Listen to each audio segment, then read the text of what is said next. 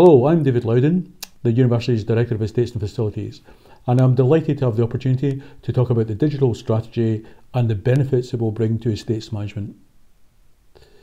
We're looking at a number of projects with colleagues in CIS, and they include a new CAFM system, digitalisation of car parking, digitalisation of space management, digitalisation of security, and digitalisation of campus signage. All very exciting and only really just the start. I hope, like me, you're excited by the digital strategy and will soon see the benefits that it will bring to Durham University. Thank you.